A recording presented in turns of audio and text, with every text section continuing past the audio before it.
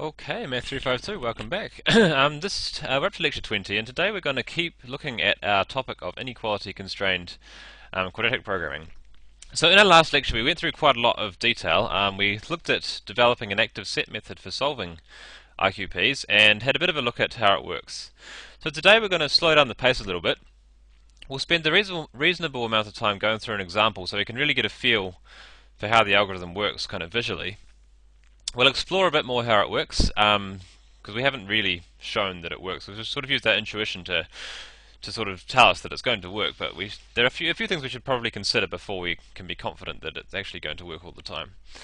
Okay, so that's what we'll do, and then we may get onto some more examples of applications of quadratic programming, depending on how time goes. Okay, so let's get started. So let's look at an example. So remember, we're looking at inequality-constrained QPs. They're just quadratic objectives with inequality constraints. So here's our example that we'll look at today. We want to minimize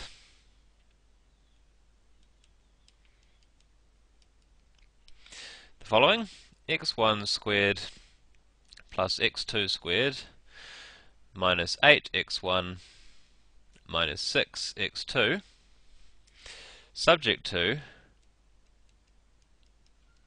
the following set of constraints: negative x1 less than or equal to 0, negative x2 less than or equal to 0, and x1 plus x2 less than or equal to 5. Okay, so that's our problem. Let's put a box around it so we can easily find it later. Alright, so, and we've also been told that our initial, let's just get rid of that one then, initial point, x0, is the vector 0, 0, and our initial active set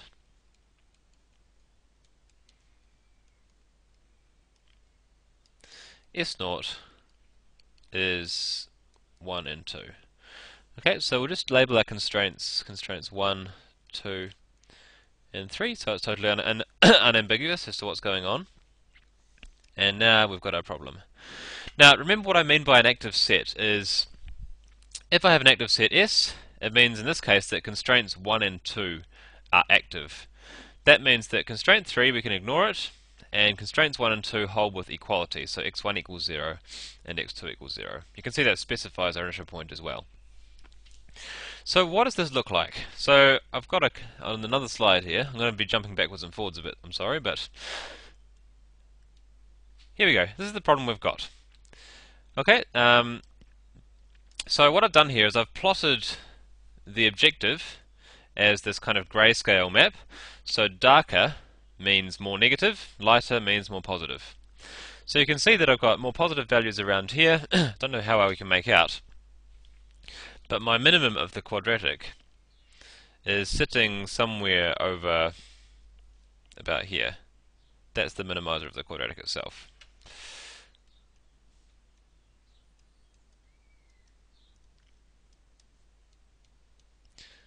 It's the minimizer of my quadratic, subject to no constraints. Okay, and the contours of this thing are basically circles. Okay, apologies if you can't really see it very clearly. Okay, so for this problem here, we can actually get we can actually tell approximately what the solution is just by inspection. What we want to do, this is our, I should also mark in our feasible region. This is our feasible region in here, and these are the boundaries corresponding to our constraints. So x1 is greater than or equal to 0. That would be this constraint here. That's constraint 1. This is constraint 2. x2 is greater than or equal to 0. And along here is constraint 3. And if I were drawing it normally by hand, I'd be shading out like that, but we won't bother about that just for now. Okay, so if looking at this picture, we're just trying to minimize, we're trying to find the lowest or the darkest point in our feasible region. That's all the IQP conceptually is. So you can see it's not going to be down here, it's not going to be up here. It's not the minimizer of f itself, because that sits outside. So what must it be? Well, it's somewhere in this region. And just by looking at the picture, you can see that it's going to be somewhere around here, can't you? Okay, the blackest point in our feasible region is somewhere around there. So when we solve our algorithm, when we solve our problem by our method, what we should expect to see is a solution that stops somewhere in the middle of constraint line 3 here. Okay, so let's jump back to our problem. So before we can do this, we want to write it in matrix form. So f of x, we write it as half x transpose px plus q transpose x. So for us, we have p is just 2, 2, 0, 0. Don't forget there's the factor of half here, so we need to double each of the coefficients in front of the x1 squared and the x2 squareds. And our q is just equal to -8 and -6. Okay, and our constraints, if we put them all together, we have this matrix here. If they were all holding with equality, which they never are, we would have this full matrix here, A, and we'd have the right-hand sides B, 0, 0, 5. Now at each step of the active set method, we're going to be pulling out some subset of rows of A and B to use as our equality constraints. Okay, and just to make my life easier, I'm going to, whenever I solve one of these KKT problems, I'm going to do it in MATLAB, except this time I'm not going to use MATLAB just for some variety. If any of you have access to Linux, or if you want to explore it, you can actually install it in Windows as well. Octave is a free alternative to MATLAB. It's pretty much code compatible, so I can write in commands just like I do in MATLAB.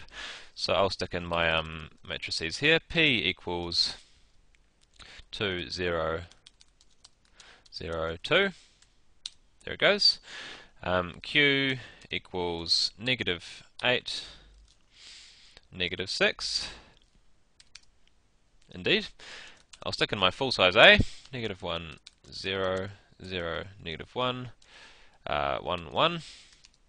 And I'll stick in my right hand sides B equals 0, 0, 5. Okay, so I'm going to use MATLAB to help me with solving my KKT equations because, well, I won't make mistakes that way. Okay, so for those of you who've got MATLAB, you can do exactly the same as what I'm doing in Octave and MATLAB, so that's all fine. Okay, so how does this work? Well, what is our algorithm? Remember, at each step, so I'm going to write my iterations down here. I'm just going to follow the steps that I gave you in the algorithm yesterday. So we've got our initial point, our initial active set. So let's start with iteration 1. We want to solve EQP. I'll just write up here as well. S of 0 equals 1, 2, x of 0. But I just sort of keep track of where my x is at each iteration. That might make life easier for us. So we're going to solve the EQP defined by S.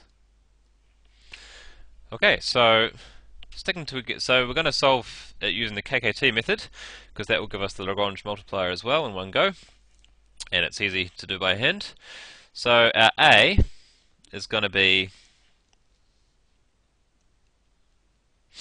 so we're just dealing with S with the first two rows, okay? Because S is 1, 2, and the B we'll use is the first two rows there.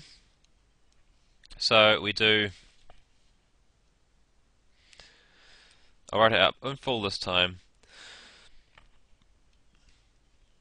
We're solving these equations here, and I'll write out all the variables we're solving for. Got two constraints, we're going to have two Lagrange multipliers, so we're going to end up with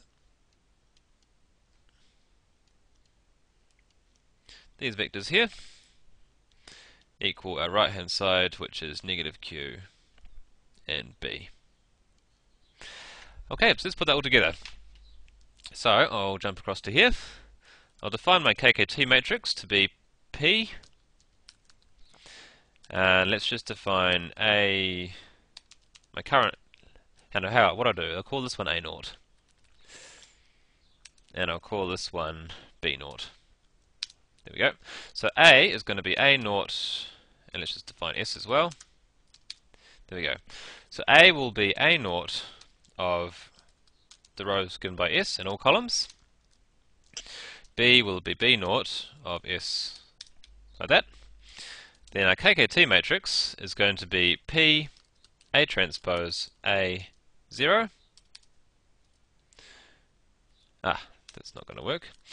This should be zeros 2. There it goes. And our right hand side is going to be negative Q and B. So I'm going to just get my optimal x's and u's as K backslash negative Q B. 0, 0, negative 8, negative 6. Okay?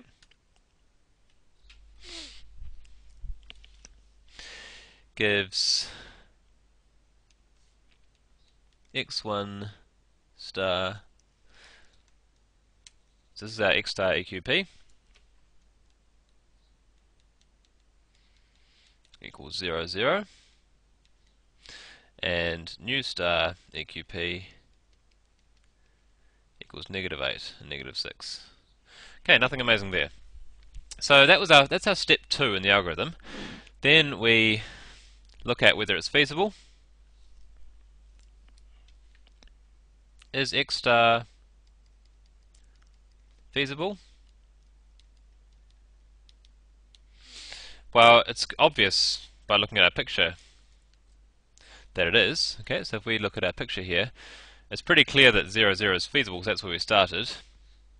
But if we actually wanted to check, we could just take x star equals 0, 0, A times x star, A naught in fact, and see whether that's less than or equal to B naught. And yes, true on all counts. Okay, so our feasible, so that means we can move to, we remove a constraint with negative entry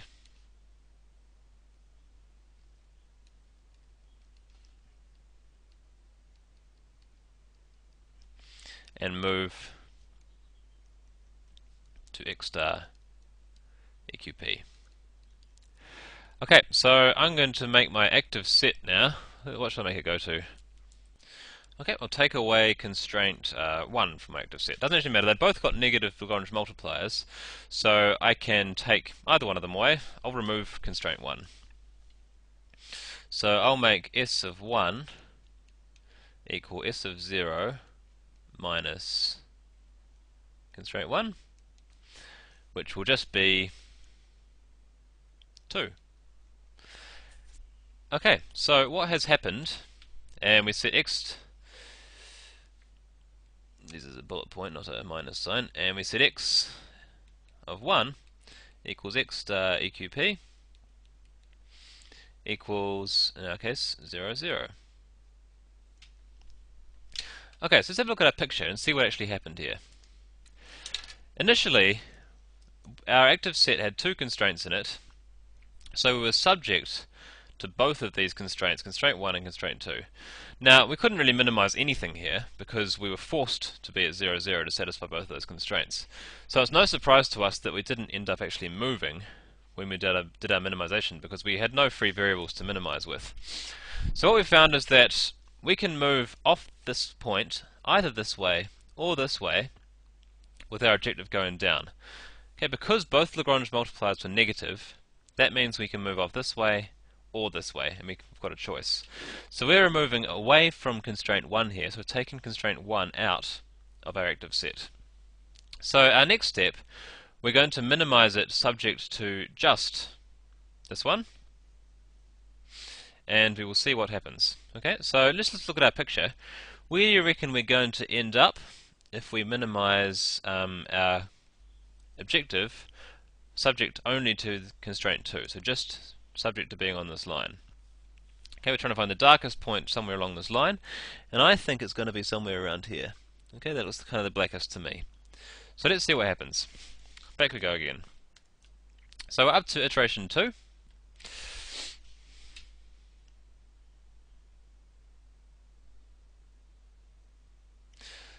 Okay, so we've got our... Let's see, how can we lay this out nicely? I'll do that one over here.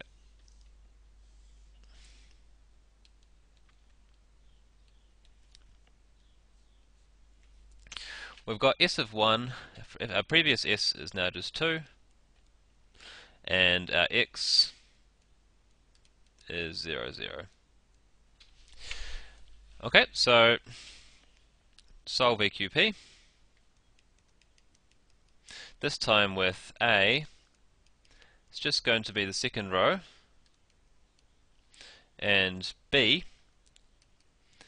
will just be the second entry of B only. Okay, we've only got one entry in our active set, so let's go back to our Octave or MATLAB and see what we can do. So now S is going to be just 2, A equals 0, -1, B is that one, K is now going to not want to be that size, so let's see what size it needs to be.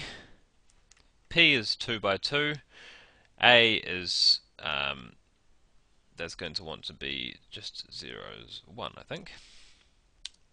There it goes, there's a KKT matrix, and we just then do the solve. And we get 4, 0, and a Lagrange multiplier of -6. Gives us x star equals 4, 0,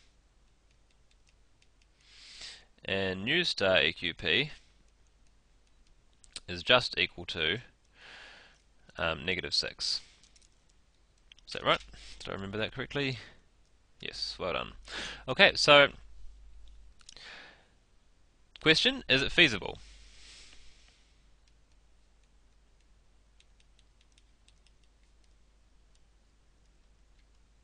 Okay, so remember, check AX star with the full A now. So I'll call this A naught actually, A naught and B naught. A naught X star less than or equal to B naught. And once again, we can see it by inspection, but A naught times X of 1 to 2, is that less than or equal to B naught? Yes, on all counts. We satisfy the constraints. Yes. So we move to X star EQP.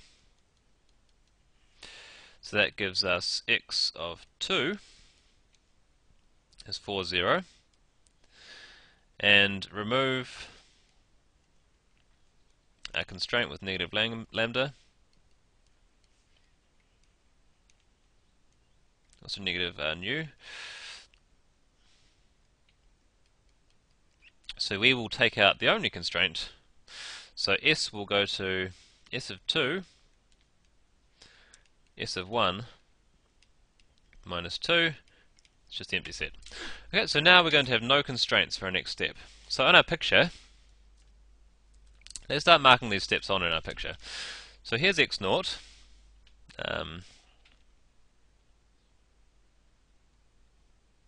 This is our x of 0. Actually, blue's probably brighter, isn't it? First iteration, we went nowhere. Now we've darted along to 4, 0, remaining feasible. So this is our x2. See if I can sketch that on here. Okay, so now what? It's a little bit hard to read. x2. So now we've taken away both our constraints. So the next step in the algorithm is going to be to minimize f, subject to no constraints. We know the answer is going to be approximately around here, so we should see our other type of behavior now. We should see that we try to get to x star EQP, but in trying to move from x2 to this minimizer, which we're going to find shortly, we're going to get blocked by this constraint. Okay, and so our next point should be about there. So let's see if that actually works out the way we expect. Alright, so iteration 3.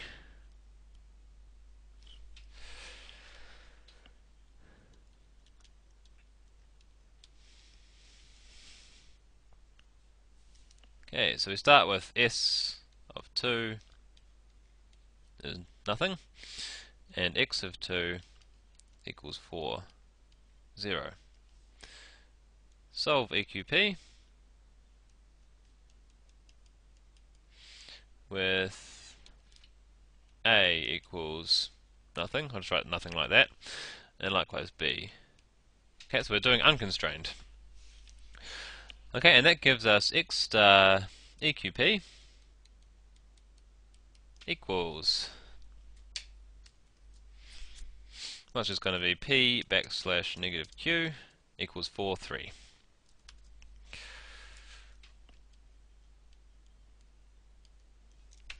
Okay, so if we look at our picture, it looks like we got that about right.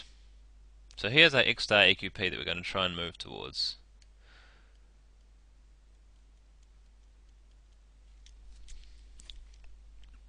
Right, so you can see that our algorithm, we're going to want to move from x2 to here, but we're going to get blocked by constraint number 3 here. Alrighty.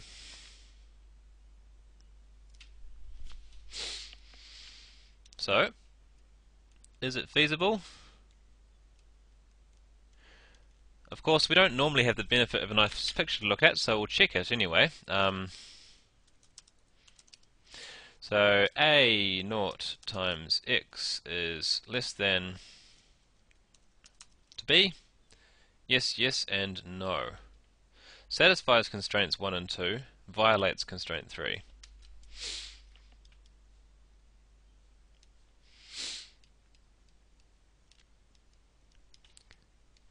Violated. Okay. So we need to go to the other part of our step 3, if you've got the algorithm nearby. So we want to solve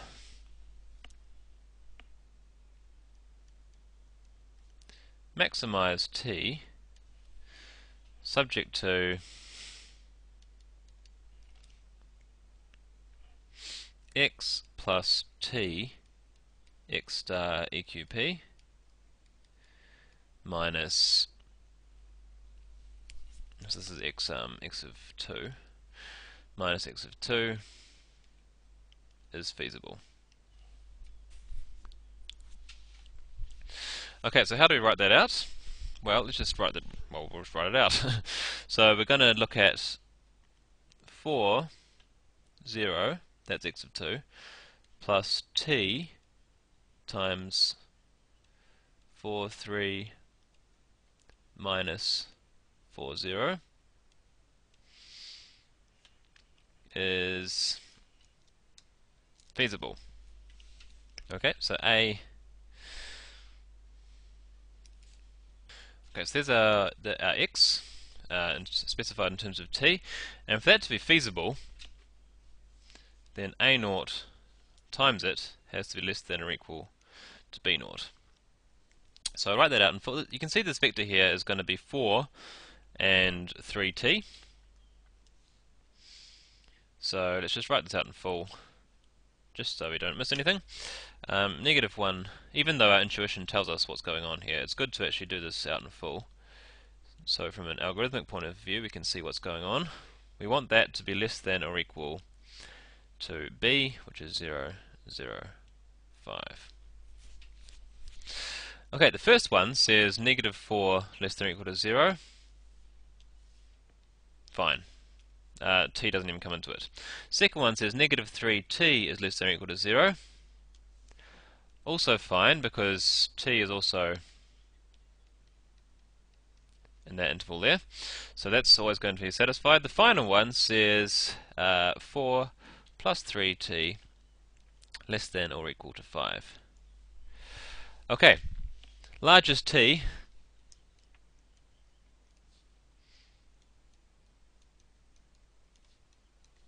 is t equals 1/3, giving us x of 3 equals x of 2 plus 1/3 x star EQP minus x of 2, which is going to be equal to what is it, 4, 3t. So 4, 1.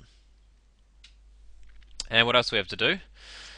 We have to basically take out the constraint that's binding and that is violated. Okay? Sorry, add it in. So add constraint 3 to S. So our new S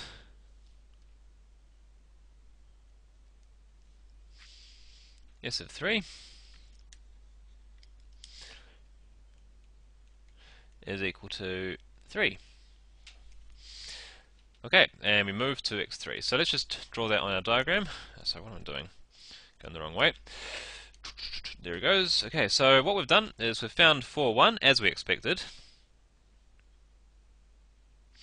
We moved as far as we could towards x star EQP until we got blocked by a constraint. So this is our x3. Right, so now our S is just constraint 3, and we're going to minimize our EQP over that one. Now this time we can see that we should get the actual solution to our problem, because as we expected, or as we saw earlier, we're predicting that the optimum is somewhere along this constraint. So intuitively, based on our picture, we're expecting that that we should find the optimum this step. Okay, so back to the drawing board. Iteration 2, iteration 3, iteration 4.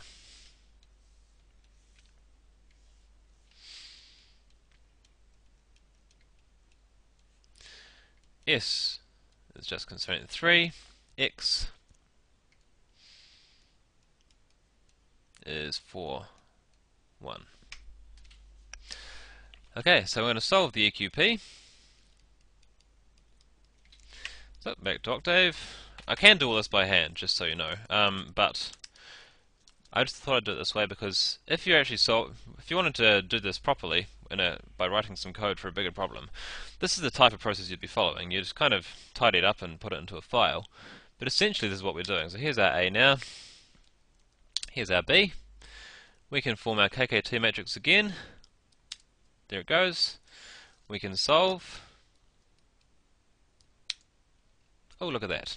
X equals 3, 2, and nu star equals 2.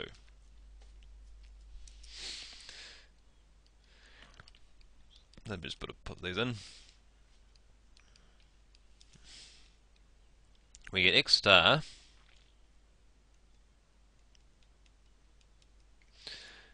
is now equal to 3, 2, and nu star equals 5. Was it 5? No, it equals 2. Okay, so don't be tempted to stop yet, because we still need to know whether our thing is feasible or not. So, feasible. We'll just do our check.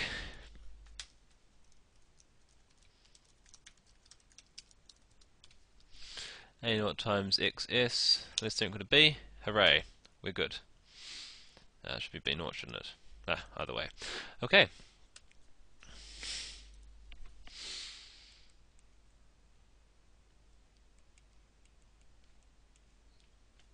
And doing our check, we saw that it was.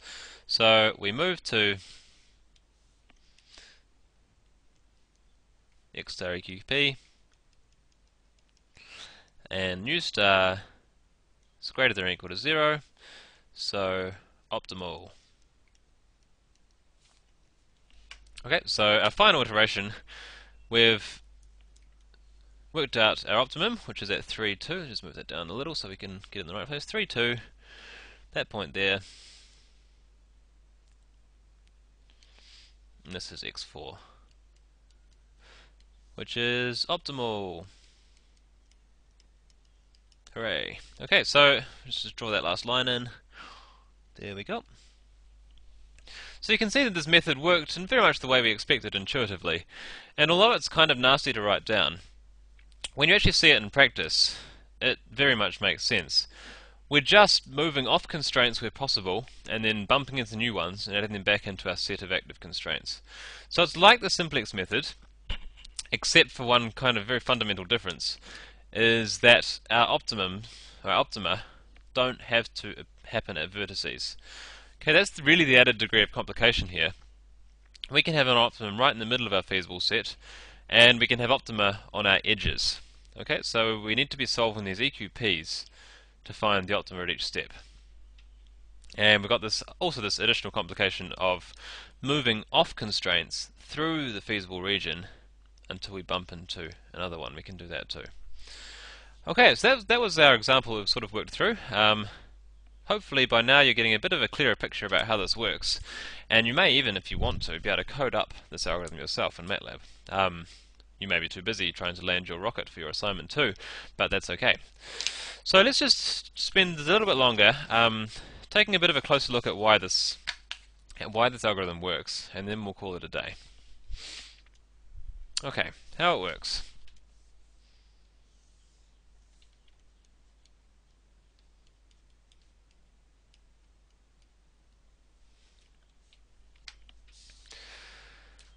Okay, so a few things to note here. So first note,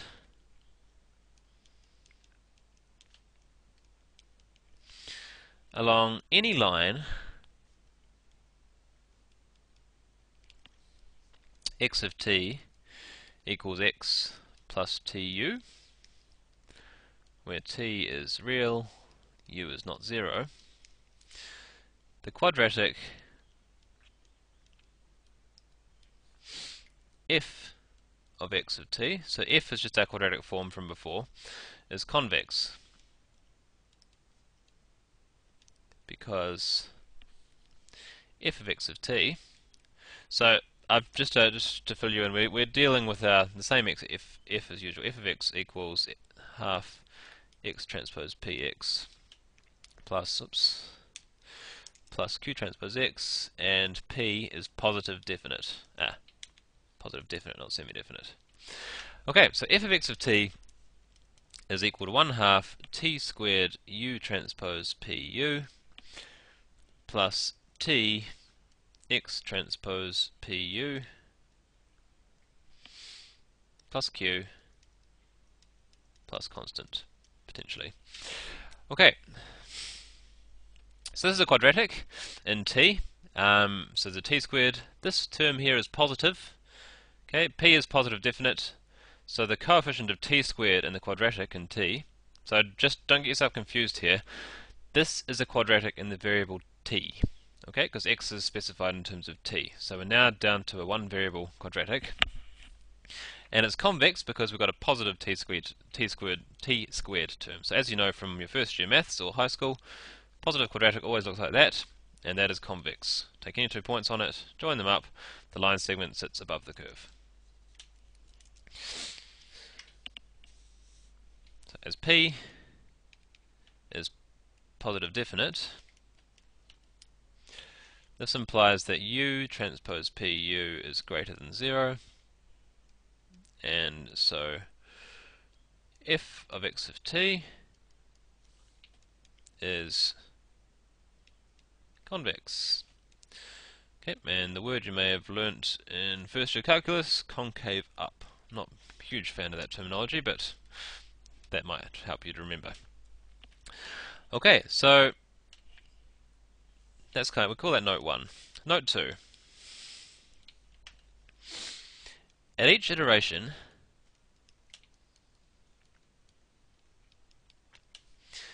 x of k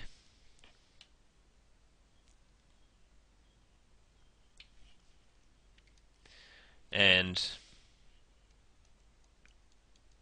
x EQP of k. Okay, so x is this one. Just I haven't really talked about the iteration number that much.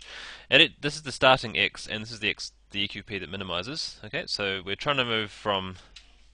So for example, we're trying to move from x of k to x EQP of k. So looking at the move here, x EQP both lie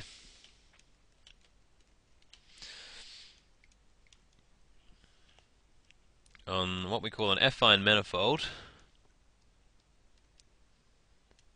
which is a fancy word for a plane in multiple dimensions, also called a hyperplane sometimes. Don't worry if you haven't come across that word before. Set of all x such that AI transpose x equals bi for all I in S.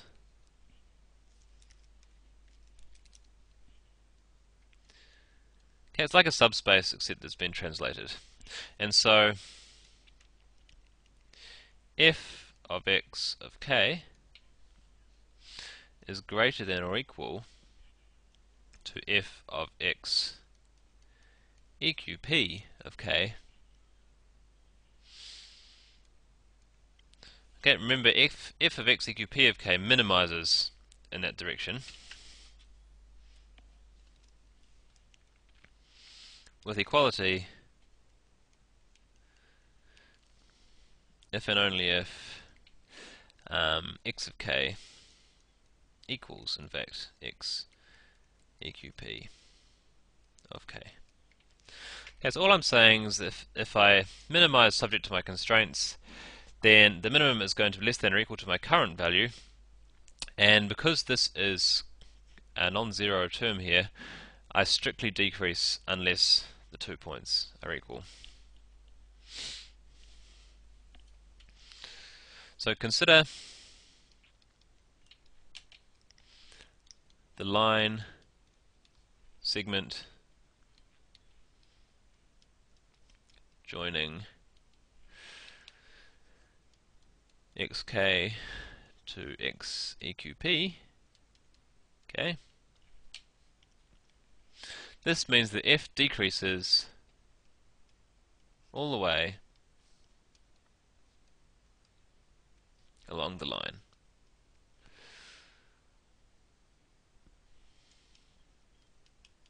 Or in plain language, every non-zero move, this is kind of what we're trying to say here,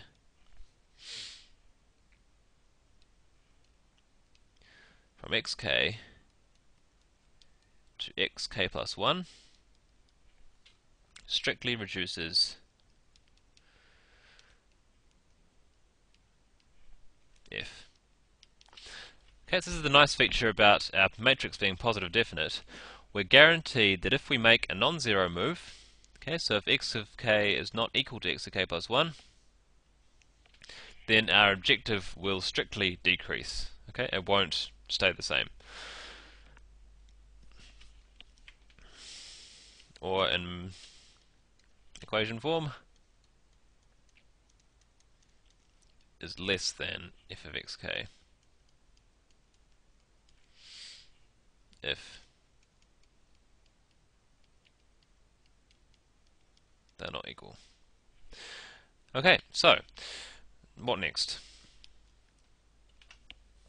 When we delete a constraint, we're already at the lowest point. Okay, so if we're on this manifold, which is like a plane, but it's actually more complicated than that because it doesn't have to be one. Oh, don't worry about the details. It's not really a plane, not really a hyperplane, but it's just getting myself in a tangle here. Imagine a subspace of Rm, where instead of all of the lines going through the origin, the origin gets shifted to a point. That's what we've got here. Think of it as a plane, but not really. Okay, when a constraint is deleted from that, we're already at the lowest point on our manifold. Okay, so when a constraint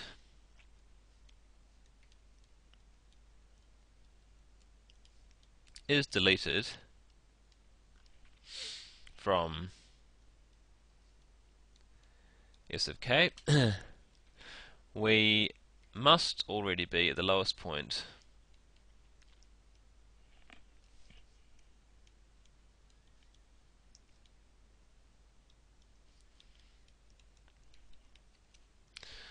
on M of k. Okay, so for example, sorry, I think I've horribly confused you about what this manifold actually means. For our example here, depending on what the set of constraints were, the manifold for just constraint 2 being active is this line here, for just constraint 3 being active is this line here, For constraints 1 and 2 being active, it's actually just a point. And if no constraints are active, the manifold is the entire plane. Okay, so that's all we're trying to say here. So when we're deleting a constraint, we're only doing it from a point at which we've minimized over our manifold. Okay, so remember, we only delete a constraint if we've moved to an optimum and we're taking one out due to a negative Lagrange multiplier. So it must already be at an x EQP. So if we then make a non-zero move,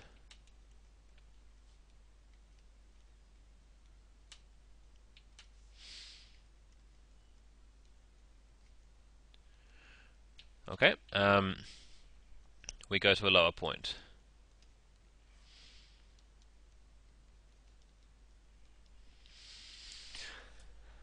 And this means we can never get back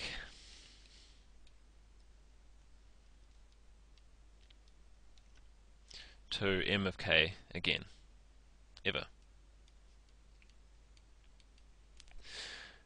Okay, and that means we can never have the same active set.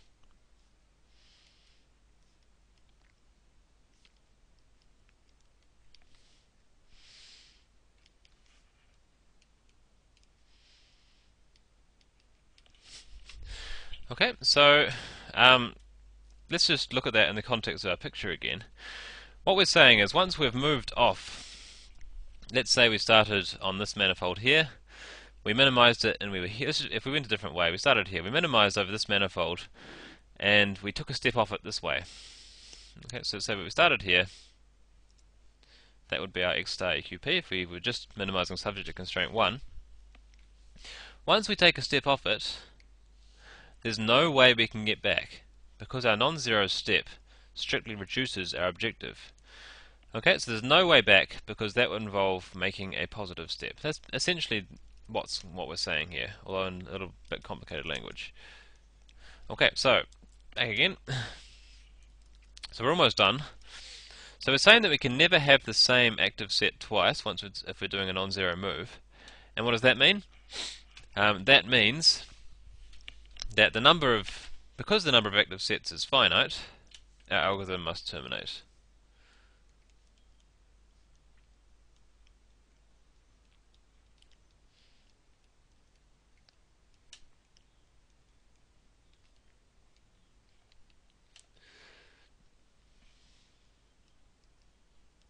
So we must eventually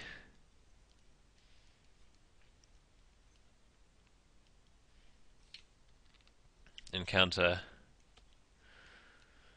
the optimal active set.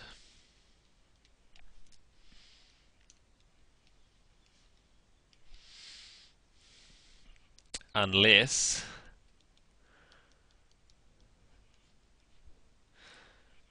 we start making moves of length 0.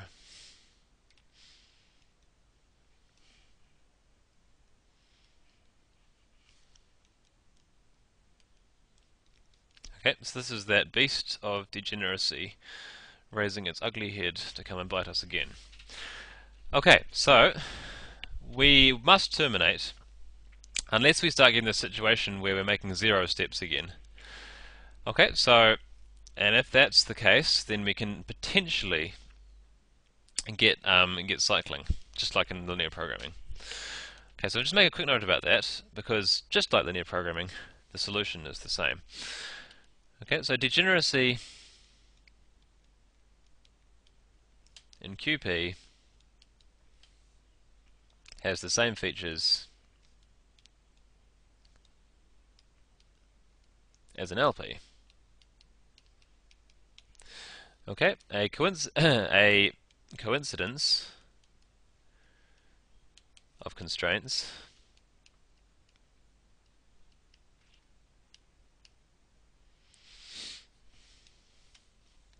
allows cycling through several active sets at the same vertex.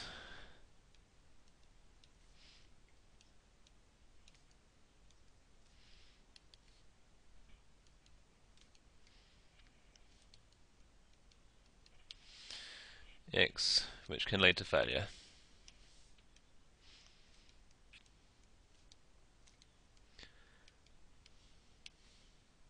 Okay, solution, same as LP.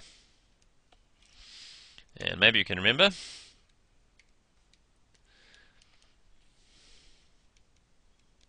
Bland's anti-cycling rules.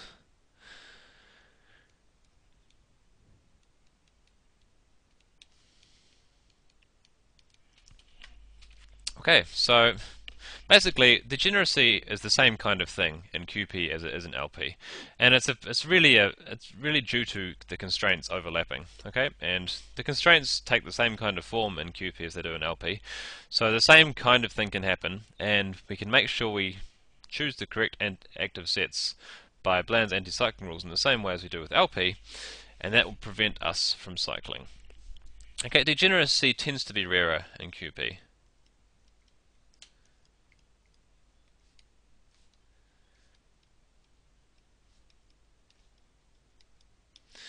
Okay, so we're not really going to worry about degeneracy here because the real point I want you to get out of this topic is understanding this active set algorithm. Okay, because we could, if you think about it, we could actually pose the simplex method in very much the same way. In fact, that's what we really do when we solve our simplex method in standard form. If you think of an inequality form LP, we've shown in class a couple of times that we add slack variables in to make an equality, make a standard form LP, and effectively we're bouncing around the vertices of our feasible region. So we're likewise looking at active sets where we're taking one out and putting one in at every step. Here it's a bit more complicated because we can take one out without putting one in, and we can add new ones in, so the size of our active set is not fixed. Okay, but the same flavor of method, really. So it's very much like the simplex method. We're cycling through a finite set of possible active constraints, which is like a finite set of possible vertices in the simplex method, and using the fact that as we go from set to set, we go downwards, and because the number of sets is finite, we do eventually terminate. Okay, I think that's where I'll leave it for this lecture. So next time we'll look at some applications of quadratic programming, what kinds of problems, just a really quick sample, of what kind of problems can be cast as QPs, and that should hopefully give you a bit more of a taste of what's going on. Okay, so until I see you next week, have a good weekend or have a good day. See you later.